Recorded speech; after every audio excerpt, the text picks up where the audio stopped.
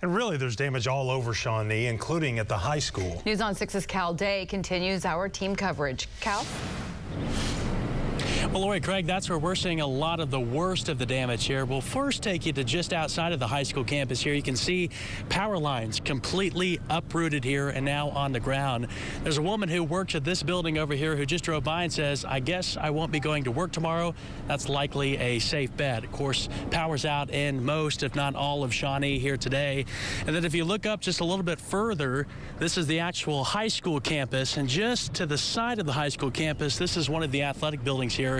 You can see a lot of damage. Looks like it completely took down a lot of the walls and even the roof, and a lot of the damage there. A lot of the cinder blocks now lying where the mat was for the wrestling room.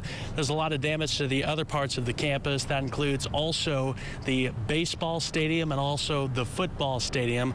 Lots of roof damage, lots of fences torn down, lots of trees scattered everywhere. Of course, Shawnee schools out today, will be out tomorrow. We did talk with some district administrators who say they're right now just taking a look at everything and trying to keep everyone off the campus as some of the restoration crews now come in and take a look and try to take care of some of the things they can in the time being. Live in Shawnee, Cal Day, Oklahoma's Own, is on 6.